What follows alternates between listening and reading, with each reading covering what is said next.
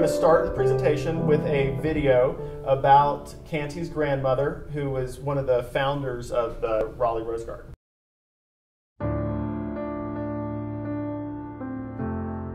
Cantey Sutton, I think, is a real example of a Renaissance person. She excelled in so many different areas. She was a talented artist, she was a writer, she was a hostess, but above all other things, she was a really wonderful philanthropist and a great leader. And without her, we wouldn't have the Raleigh Little Theatre complex as it is today. The theater itself, the Rose Garden, the amphitheater, it was really largely due to her efforts as building chairman and as a person who wouldn't take no for an answer. Probably one of my favorite quotes about her describes her as a theatrical Joan of Arc waging a one-woman battle against the bureaucracy of the WPA. That was what Guy Munger said about her, that she was just a real force of nature. She was the kind of person who had a vision about something that community needed and that she set about to make it happen. Once the theater was built, though, her job wasn't done yet. She envisioned a rose garden. She said, we've got this beautiful space here, why don't we develop it? And so once again, she went out and she asked the city, can we build a rose garden here? And then she went out and raised the funds. And then 10 years later, the Raleigh Rose Garden was completed and dedicated in 1951. Cantey Venables Sutton was also an accomplished artist who had her art exhibited in a number of different places. She was not somebody who just was a champion of the arts, but she was also an artist herself. Raleigh in the 1930s was a much smaller community, and it was not nearly, as cosmopolitan as it is today, much like many places are.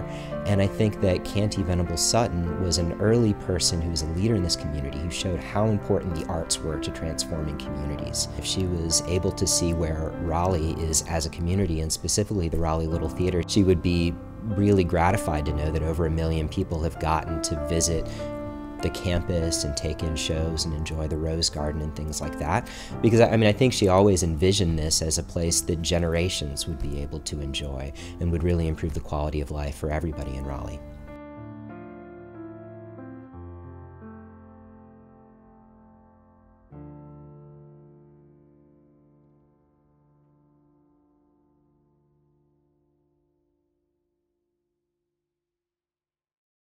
Before I start, may I just ask how many of you have ever been to Raleigh and been to the Raleigh Rose Garden campus at all? Just a few. Well, the invitation is open and standing. Please come. What unites our talks today, I think, is the spirit and the inspiration of Cantey Venables Sutton, under whose umbrella both of the Jessies seem to have come to the places where they are. And so this is where we're kind of matching different kinds of inspiration. I can't wait to hear about the making of the sculpture. We're going to start with the making of the garden, where Jessie's twin sister now resides in Raleigh. So a second reason for the connection here is that when Cantey Sutton envisioned the campus of the Raleigh Little Theatre, and I'm going to talk specifically about the garden. The history of the building has been done with many, many more pages and pictures and details than I could offer to you here, but the garden itself is a work that deserves its own mention. She envisioned it as a place in the capital city where the citizens of North Carolina could come and enjoy a spot of beauty and inspiration. She felt that the capital city should offer these places to everybody in North Carolina. So it's not just for Raleigh or the vicinity, but it's for all of us who enjoy our state. She is certainly an example of the idea that all gardening is a landscape painting. And this is a painting of the garden. I would say we never did find a date on this, probably in the 1970s. I don't know, Cantey, if you had any other idea about, as you know her work better. But this is the garden come to fulfillment. And she painted this. It's a much larger canvas than it looks like here. And it hangs in the theater as a proud representation of what her imagination was able to bring about. But before there was the garden, there was the idea of the whole campus, more than 6 acres. And I don't want to be exclusionary in mentioning that the building on the right contains now 2 theaters, a huge amphitheater which has been in constant use since 1939, all of this was a vision that was driven by Cantey Sutton. And it's just a remarkable achievement for a person, and she would be the first to tell you she didn't do it all by herself, but I think we would all be the first to say without her it would never have happened. She struggled with the WPA, with the building and the grounds. She struggled with senators, with governors, with any number of people, even with wheelbarrows, as she trucked water into the garden the first year it became viable because there was no irrigation system. She quickly fixed that. But anyway, this is an image of the whole campus, and you can see the horseshoe of the Rose Garden right there in the center of it. But before there was Cantey Sutton, there was a history to the land, and I wanted to just give you a sense of it so you can see what the accomplishment of this garden really represents. In the 1870s, there were a number of families in West Raleigh who sold land to the North Carolina Agricultural Society so that they could move the state, what we know as the State Fair, from east of the Capitol building in Raleigh to a larger location. So from 1870, let's see what my dates are. 1873 until 1925, the North Carolina State Fair occupied all of the grounds that later became the Rose Garden. And it was a huge complex. It went all the way from Hillsborough Street, if you know Raleigh, where the college is, west into what were then the fields and later became some of the first suburbs. This is one of the pictures of the developed fairgrounds. Another part of this was, however, in 1917 and 1918, as part of the World War I effort, the fairgrounds were converted into Camp Polk. And it was a camp for training tank maneuvers. And so part of the Rose Garden not only housed all of these soldiers, but also provided the hills for them to go up and down in the tanks. And when you see what the garden looks like today, and it's completely wooded on the hillsides with great, beautiful, tall, mature trees, it's kind of amazing to realize that it wasn't that long ago that this is what it looked like. In 1920, there were a lot of buildings associated with the fairgrounds. There was one racetrack, and the woman who was then president of the board of the North Carolina Agricultural Society decided there needed to be a second racetrack. Her name was Mrs. Edith Stuyvesant Vanderbilt, and yes, she was the Vanderbilt from west of here. She wanted a second racetrack for all kinds of reasons. The board mortgaged the property to pay for it. And you know what happened in the 20s? Everything went south. The fairgrounds went bankrupt, and they had to sell the property. The city was kind enough for $1 to sell them the property where the state fairgrounds are today, west of Meredith College in Raleigh. And this property was then turned over to developers who had purchased it to create one of the new suburbs in Raleigh. So here are the fairgrounds, and here's her signature on one of the membership cards. And this is the city of Raleigh at the time. The pink circle on the screen shows you where the fairgrounds were and the Rose Garden, the complete west border of the city. That's how far out it was, and how small a community Raleigh was at the time as well. So here is what became of the fairgrounds. It was turned into the Fairmont neighborhood. And we have streets in the Fairmont neighborhood like Vanderbilt and Clark and Pogue are named after the board members of the North Carolina Agricultural Society. So people wonder, where did these names come from? There's a history to it. Now, when the developers bought the property, they soon discovered that the horseshoe in the center was not buildable. And so the city stepped in, bought that piece of land and another piece adjacent. And ever since 1926, these properties, the other has also been made into a city park, have belonged to the city of Raleigh. So there is an understanding with the theater complex and the garden complex about who runs what and who manages what. And it's been a very wonderful partnership, I think, for many years. This is what it looked like. So you can understand why it was called the Old Mud Hole. Well, enter the Raleigh Little Theatre players, among whom we found Cantey Tanner. I'm sorry, Cantey Sutton. And they wanted a permanent home for their theatrical organization. And long story short, they organized, they were galvanized under the leadership of Cantey Sutton. They ended up with WPA funding to build the theater complex that you saw a minute ago.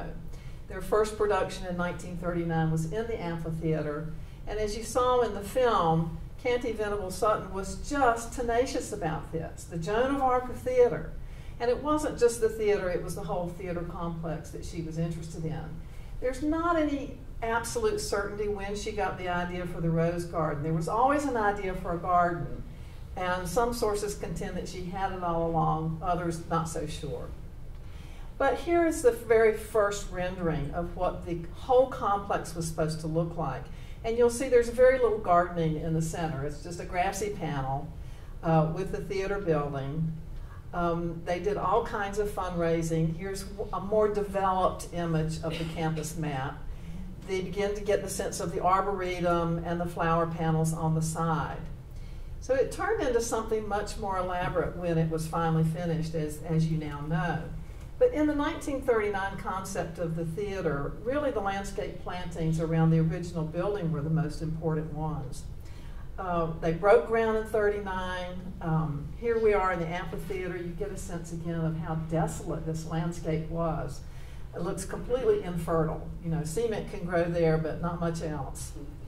And here's the complex when it was finished in 1940. So in order to landscape it, Cantey Sutton put the call out to gardeners, gardening centers, individuals, garden clubs, anybody who had a bush, a shrub, a tree, or a bulb who would donate it, to come and landscape this building. And that is how it was landscaped originally. And the building itself, there was a supervising landscaper from the city of Raleigh, but around the front of the building, the gardener who worked hardest and most on it was Elizabeth Lawrence. And some of you who know your North Carolina gardening history will know she's one of North Carolina's most prominent gardeners. She was at Raleigh at the time, finished her life out in Charlotte, and was part of the wing. Her home is Wing Haven in Charlotte, if you've been there. Well, the landscaping was lovely for a year, and then a drought hit, and then World War II hit, and then everybody came home from the war, and things went from there. The mayor, and you can see the little tiny pink wall now circle, see how much more Raleigh has developed in those 23 years. All of a sudden, it's more in the center of town than it is on the far western outskirts. Recreational activity, especially for young people, was a huge issue in the 40s. And the mayor of Raleigh wanted to turn the grassy panels at the Raleigh Little Theatre into tennis courts and use the green rooms as the dressing rooms. Well, that's not going to happen. And so Cantey Sutton, once again, she created a Rose Garden committee, of which she was the head. She went down to the city council with a plan and a budget, and she got the garden set, approved, budgeted for 2 years. They didn't budget irrigation, as I mentioned. But the garden begins to grow, and you can get a sense here of the shape of it is beginning to take hold. In those early days, the garden was not without residents. Had a lot of visitors who came to see the progress. But because housing was in such short order in Raleigh, the creative director of the theater moved his family into one of the dressing room stone houses at the amphitheater. And the little boy who grew up there for 2 years, William Ivy Long, some of you may know his name, he's a very celebrated costume designer on Broadway. And he spent the first 2 years of his life in the garden. He knew Cantey Sutton. She always had candy for him. He came back a few years ago, and we memorialized the little stone house where they had a sink and they had a stove, and they had to go into the big building for showers. So he remembers her fondly working on the garden. It begins to grow. 49, you can see the arbor and the bushes taking place. There's a garden pool. There's Mrs. Sutton. I have to call her Mrs. Sutton in this picture. She, according to the gardener who worked the longest with her, she never came without a suit. She was always dressed, and you can see her tending the roses in typical fashion. It was dedicated in 1951, handed off to the city, And there's the plaque memorializing the pond, which I think this would be your great-grandparents, Cantey.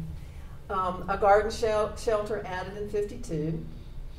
It becomes a landmark place to visit, and it's publicized in the newspapers. Our State magazine, which has been in existence forever and a day, I think, ran articles about it. It became part of the postcard legacy of North Carolina, this one from the collection at Wilson Library over at UNC. And in 1990, along with the building, was designated a historic property in Raleigh. So there was a mission somewhere that got developed for the garden. Just the last part of it is probably the most interesting and important, that it's an oasis in an urban setting for people of all ages to explore and experience. Anne Preston Bridgers, who was a playwright and colleague of Cantey Sutton, said that the purpose from the beginning was a very democratic organization where people could come for entertainment, for recreation, for creativity.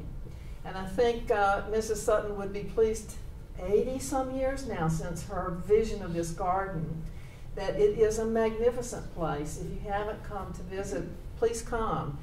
The roses are most beautiful Mother's Day through October. There's something blooming all the time during the summer.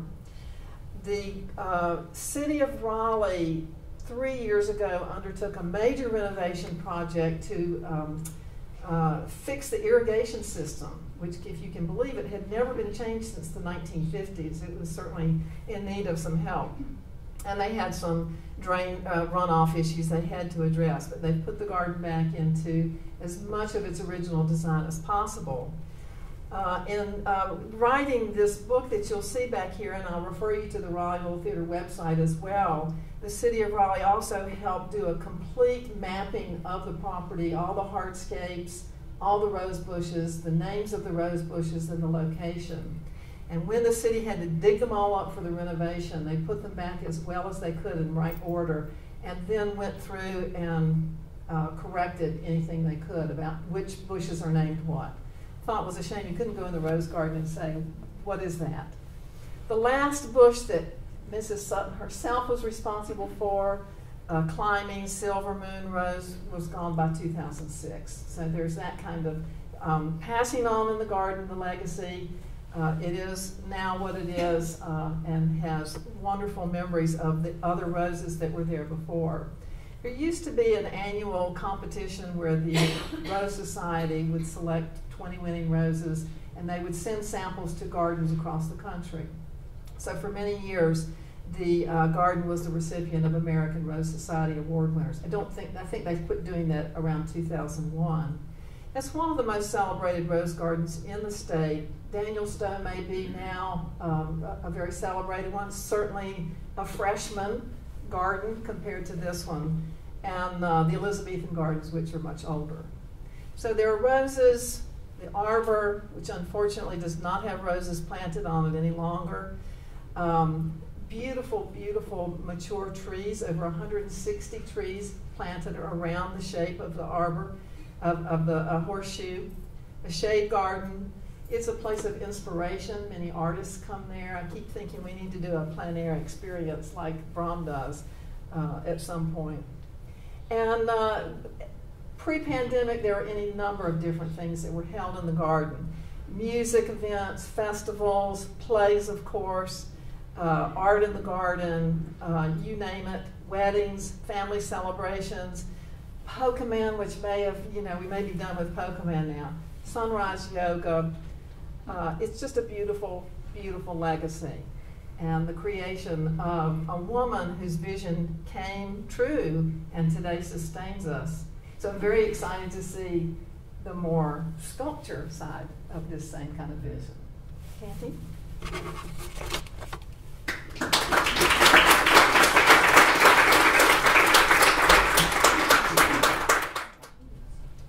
Thanks, Shelley. Shelley has just been amazing for Raleigh Little Theatre and the Garden. She's our historian. She's written the little book that's in the back. We are very blessed to have had Shelley, as I'm sure has been president of the board of RLT, just given countless hours. But now we'll start talking about the creation of Jessie, the sculptor Jessie. And I have to start with the beginning, and that's my grandmother and the influence. It took me years to realize the influence she had on my life. That is the earliest and hopefully only topless picture of me in circulation. But I spent every summer of my life, and continue to, at our beach house that my grandfather built the year I was born, 1948. And they were wonderful summers, as long as my grandparents were living. Mimi, we called her Mimi, had my siblings, and I posed for countless hours doing portraits of us. But it was also fun to go out on the beach or sit up in her third-story room and do landscapes. She loved doing landscapes, seascapes. Which beach? Atlantic Beach. She, as the video said, she was a singer, she was an actor, she was an author, she wrote books, she was a musician, and she was a painter. She found all sorts of ways to express her creativity, as well as being a community activist and philanthropist. I grew to admire the woman she became, and as I say, did not realize the influence on my life. As I was growing up, I was exploring all sorts of ways to be creative. I always sat in class and sketched. I'd sketch portraits of my professors or my teachers. I'd sketch legs and arms of anybody sitting close to me. I was fascinated by the figure.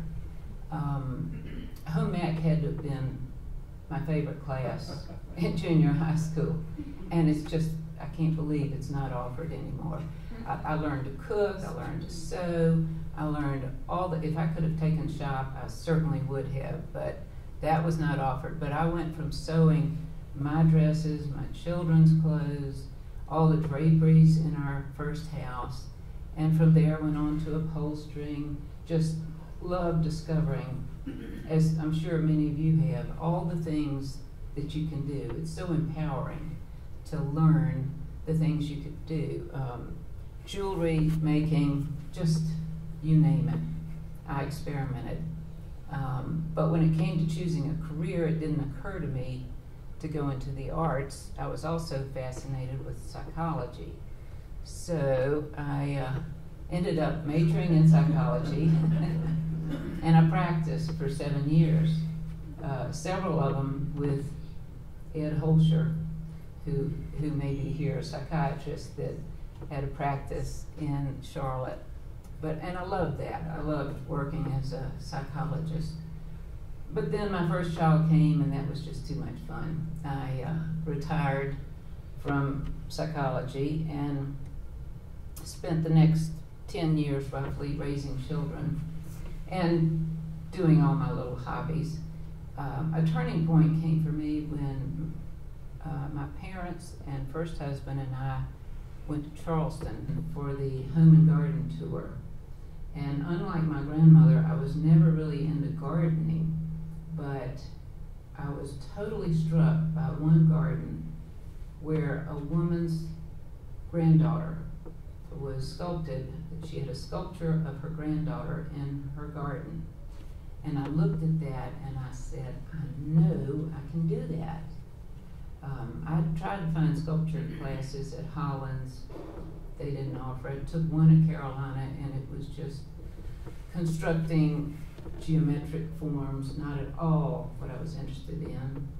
So I came back, and lo and behold, after this weekend in Charleston, Queens College was offering a course in portrait sculpture.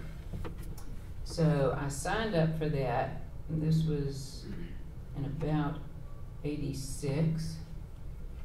Signed up for the course, took it, got great affirmation from my professor, so I took another and another. Bought the tools for sculpting, sculpted in class with models, live models, some nude, some not. We did busts, we did figures, we did everything. So I'd come home and sit at my kitchen counter and do sculptures of my children. I would have them pose for hours, and when they got tired of posing, I'd ask my sisters and brothers if I could borrow their children. So my brother Chip had the youngest child at that time. Her name was Jessie, named after my paternal grandmother. And so I gave Jessie my St. Mary's High School yearbook to hold, because it was just, I felt like a good proportion for her. She had on a new dress that she hadn't quite grown into, but she was just thrilled to be sitting there for me. And she did a number of sittings, and I worked with her with photographs. And there is the sculpture that I ended up doing of Jessie. And as I say, this was in about 1992. Friends started seeing the sculptures I'd done of my children and began asking me to do sculptures of their children. So I began doing, that was very intimidating, to try to please another mother, to see a child the way the child's mother sees the child. There's so many millions of planes in a face, and you can't get them all, but can you get the ones that are really key? That was the question. So I took on commission portraiture and had a ball. I just did busts of some of my subjects. This little boy's mother said, "Oh gosh," that was his brother in the first picture. She said, "But you can't do Reed because he's lost a tooth." No, that's fine. And I said, "I bet you we could. Let's just try it." And it turned out to be one of my favorites. I would do usually all the siblings in a family. As I say, portraits and figures. I'd do sessions at the beach. Then got into standing figures.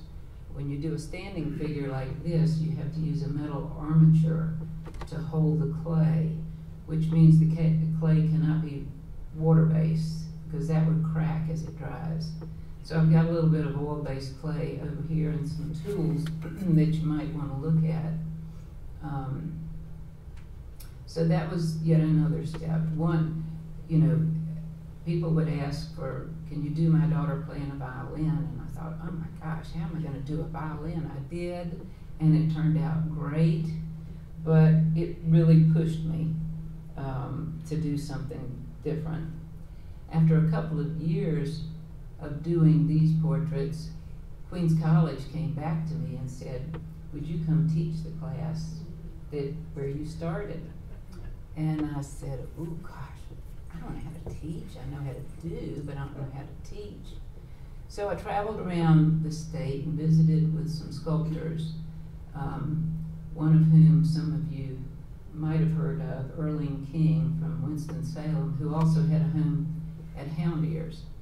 And every sculptor I talked with was so generous with his or her time in sharing with me their resources, how they built armatures, how they set up their classes, and it really helped a lot. So I went back to Queens and taught in their art building, and in a beautiful setting for the Queens art building. So taught there for a number of years, and then decided I still had children at home. I'd rather teach. I've got space in my basement. So I ended up starting to teach in my basement, which was so much easier because I could work at the same time.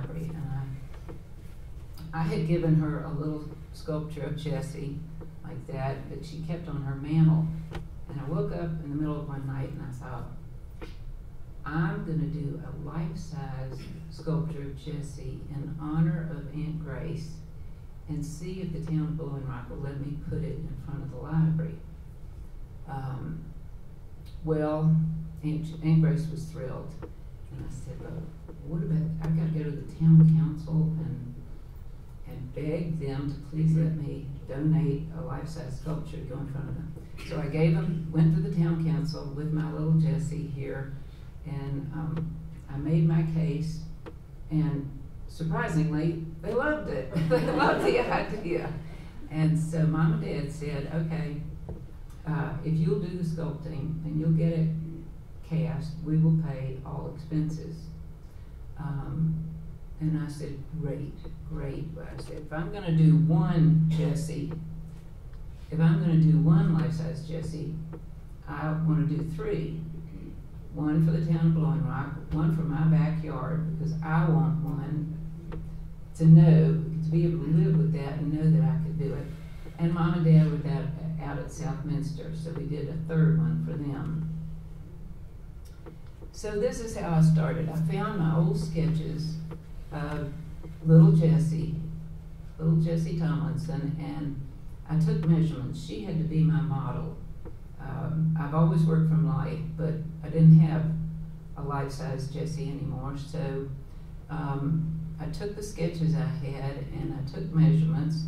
I had a steel armature made. Jessie sat right beside it. The way you do this is you build up your steel armature with a lightweight material. Clay is very expensive and very heavy, so I used insulation and styrofoam to build up the bulk of the body. And I made, this is a detail, I made the legs so that they would slide out. They would slide in or out if I needed to cast them separately, because her dress was going to overlap the legs. So built her up, started putting on the clay. I did the hands and the head separately. Here she is, step by step. I would compare, take pictures. Are the proportions right? And they were. I worked on the head separately. So here she is in my studio, and if you look down below, you'll see the little pictures of Jessie as a little girl. So I had those to work with. In this studio, it's just a mess, but if you look carefully in the very back, or center back, you can see the torso of Caroline, the little girl with the hose, the life-size. I had turned her into a lamp, the clay. And there's Caroline again behind my arm. So I'm working with Jessie, and you can see all the old pictures. I never throw away anything. Working from the old pictures. But I sure did want a life-size model just to get all the measurements I never got. So I came up to Blowing Rock and I did a search for a child who was about the same age and size of Jessie when I did her, and I found Wesley Harwood, a young girl in the community whose father happens to have been the business director of Brom. And I asked the parents, do you mind if she sits for me? And they said, no, not at all. So when Jessie, this is the original Jessie. She wouldn't work at all. 30 years later, 25 years later. So fortunately, Wesley did model for me. So when we finished, I don't know if you can tell on the toe of Jessie, I had her sign the sculpture because she put as much effort into it as I had. So when you go see the Jessie downtown, you'll see Wesley's signature on there. My mold maker lives up here too, so that was another reason to do my work up here. Instead of making it the St. Mary's High School yearbook that Jessie was holding, I decided to name it for my Aunt Grace, using Peter Rabbit's logo on the front. And I strung it all together just to make sure. And then at that point, I was satisfied. It looked to me enough like the original small sculpture. I was ready to cast. All right, lost wax casting is the most complex, the most boring, but it's an ancient process. And so I'm going to try to quickly go through and explain, because it's one question I get as much as any. How do you cast? Well, first of all, you start with layers of silicone rubber. You put dividers where you're going to separate the mold. a piece this big cannot be cast in one mold. It has to be in sections. So the little rims you see are the different sections. So you start with layers of silicone rubber that capture every detail, very sensitive. Here is the mold for the little Jessie that you all are welcome to look up, come and handle. And here are the legs. You know, I did the legs separately. After the silicone layers, you put plaster. And you can see here 3 sections: the head, the torso without the hands, and the skirt. This is the mother mold. This mold will last for maybe 10 years under the right conditions, and you can pull any number of castings from the mother mold. But what you pull from the mother mold is wax, a wax casting. The mold is the negative. Well, my sculpture is the positive. The mold is the negative. When you put wax in it, that becomes another positive. It looks just like the original clay. So they call it chasing the wax, is when you go clean up any bubbles that happened in that process. And there's the middle torso section. This shows the bronze Jessie and the wax. Wax can be red, brown, any color. That's the wax casting of Jessie that comes out of this little mold here. So you have the wax casting, and the next step is to create a waste mold out of a slurry. And that's like, a slurry is a mix of silica and sand. It's like stucco. You roll the wax in the stucco, and it attaches and creates another mold. And to that you attach little sprues or channels for the wax to escape and for the bronze to enter. So you heat up these waste molds. There's a waste mold, there's a wax casting and a waste mold for every bronze that you want to make. So I was making 3. There are 3 sets of waste molds, but only 1 mother mold. So you heat up the waste mold to melt out the wax.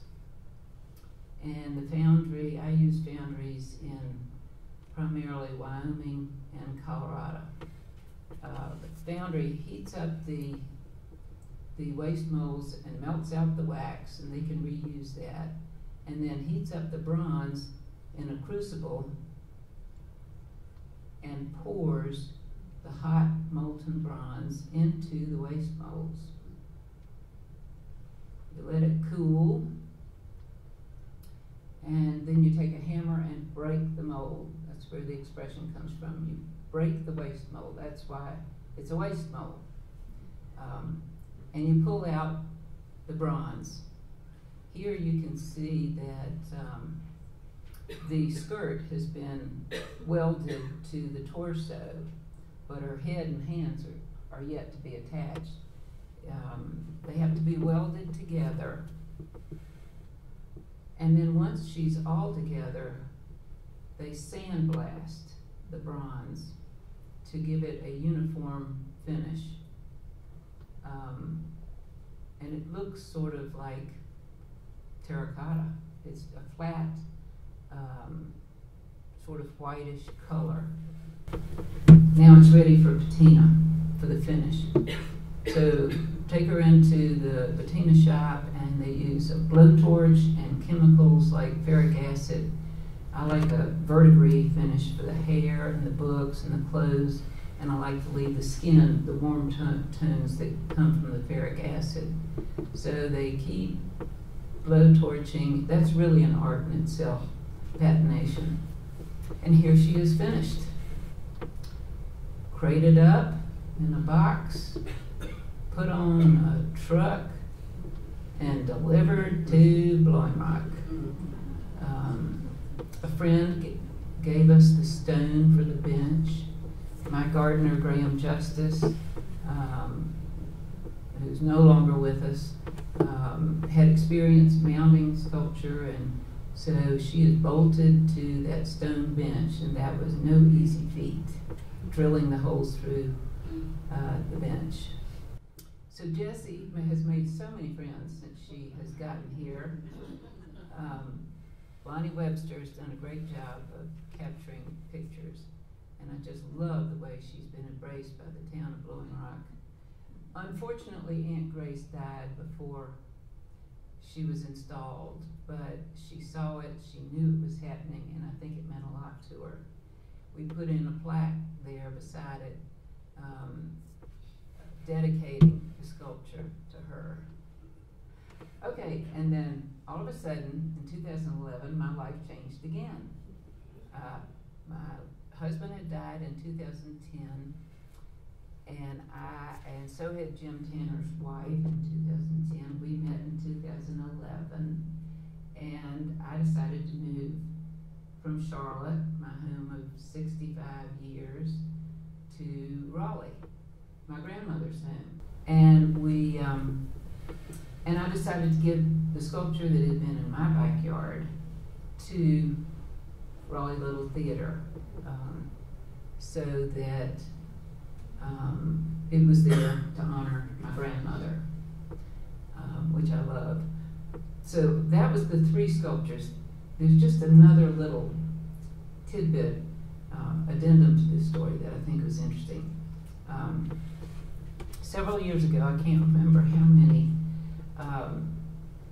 this New Jersey elementary school principal and his significant other were riding bicycles through Blowing Rock and rode by the Jessie sculpture, and he loved it. And he read my name under the sculpture, and I can't remember, I guess he Googled it. I don't know how he found my phone number, but he called me up and he said, "Cantey, I want you to do, my children up in Princeton, New Jersey, would just love to have a Jessie in front of their school." And I said, "I don't have any more Jessies." And he said, "Well, you've just got to figure out a way to do a Jessie for me." And as it turns out, the Jessie we'd given to Southminster had not been maintained quite properly. Her patina was cracking off. I don't have a picture of that. I don't want to remember that. But, and I said, "Well, Mike, I guess there might be a way we could do it. We could conceivably take that Southminster Jessie, cut her up, make a new mold, and cast one for you, and then put her back together again, repatina her so Southminster gets a brand new Jessie, and you get a slightly smaller Jessie, because every time you make a mold from an original, it shrinks a little bit." Mike was thrilled. Mike said, "We'll do it. I'll find the money somehow. I'll find the money. Let's ship the Southminster Jessie back to the foundry in Wyoming." And they cut her up, they made the new mold, and they produced the smaller Jessie. There we are at the ribbon cutting for Jessie. I went up there, and he said, "I want you to come up for the ribbon cutting," and I did, and I thought, "That's great fun." But he said, "Now, I want you to teach all of my students the process of casting Jessie." Every single one of these students, 6 grades. And I said, "What? I don't do that." So we did. We put together a show. Mike, as I say, the most persuasive man. It has been great fun. And I'm happy to, so I've got some tools here, the little Jessie, her mold, and these are some terracotta portraits I've done, and there's some bronze castings of portraits I've done. So happy to entertain questions or just let you look around.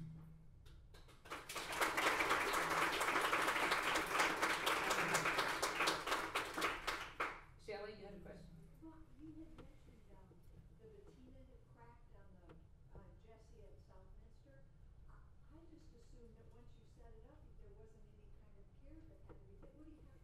Well, there is maintenance. Once a year, you should, when it's on a cloudy day, you should wash it off with just a gentle soap and a gentle brush. Then when that's done, go back and put Johnson's floor wax on it, and that will protect it for the next year. But they had put a lacquer, I think, on top of the wax, so she had just flaked.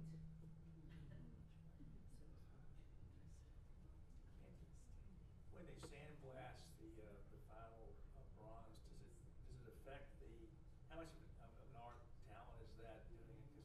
Does it affect the lines in the face? No, that's all been chased. When it's welded together, you make sure that all the seams are covered. Anything spilled that needs it, it is ready to go when you just stick it in this big sandblasting. And I think it's just enough to rough up the surface to prepare it for patination. Yes? How long did it take you to do Jessie? You know, I get that question a lot.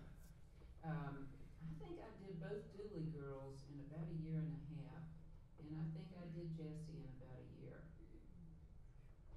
And then the casting will take another 3 to 6 months. Yes? When they pour the bronze, the hot bronze in, does it melt the silicone and the wax its interior? The silicone is in the mother mold that you put wax.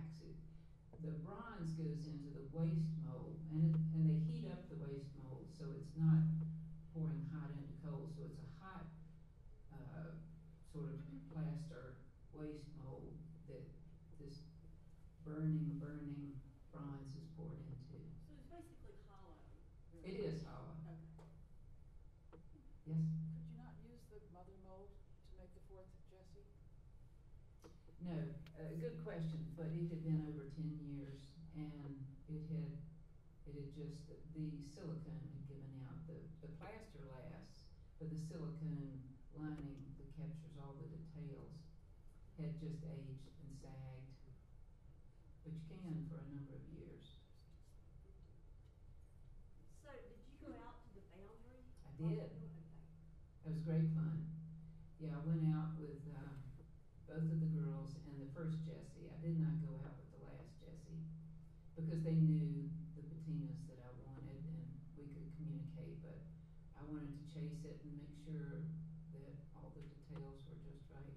But I didn't always go out with my smaller pieces. Usually I did not. How long did it take to do the foundry part? Well, it's getting around to it. It's a slow process. And foundries stay very busy, so I'm guessing it was, I count on about 2 to 3 months for my little pieces, and it was more like 4 or 5 for the big. I mean, the actual time in the foundry is how long? Well, I'm saying 4 to 5 months, but a lot of times it's just sitting there waiting, you know, it's assembly line and a lot of other pieces they're doing. And they only pour like 1 day a week. So you're waiting for that. How did you figure out a foundry to go to? This was, again, traveling around to other sculptors. I found Erlene used art castings in Loveland, Colorado, so I started with them. And I'm trying to think how I started using Eagle Bronze in Wyoming. They were just less expensive. And I used one in Seagrove, Carolina Bronze, to do an earlier one. But they were very expensive. You cross over the Mississippi and it's, for some reason, much less expensive. Offsets shipping by a bunch. They're great. Are you still doing it? Nope. I retired. You still playing golf? Yes. And partying. Yes. Question about the actual clay sculpture you do when you're creating the mother mold on that. Does it just get pulled out as from the mold? Is it? Well, when I do an original terracotta, I'm using water-based clay, and when I'm finished, I fire it. I have a big kiln in my house, or I did, I've given it away. So I fire it, so it's very hard. You can touch that and see how hard. So the silicone rubber, and they spray it with, I have a mold maker up here in West Jefferson, and he puts like a Vaseline finish on the fired clay, and then applies the silicone. So it's a good question, but it comes off easily, usually. Although I do have some originals back that have little green pieces of, when I make curly hair,